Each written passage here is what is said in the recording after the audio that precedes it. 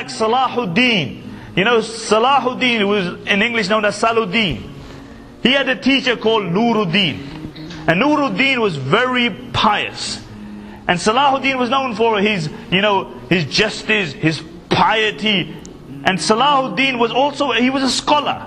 He was a Shafi in fiqh. He knew entire fiqh texts off by heart. He memorized the entire Quran. And he was a judge. And Salahuddin would say, I learned my justice from my teacher Nuruddin. And Salahuddin was once, a case was brought to him. And he looked at the case. And he passed judgment against, not in favor of the person who brought the case. And he looked at the case and he passed judgment against him. So this man went to the grave of Nuruddin. And he stood by the grave of Nuruddin and he was crying.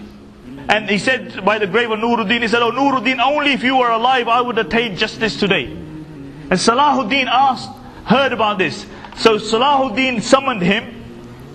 And when he came to Salahuddin, Salahuddin reassessed this case and he passed judgment in his favor.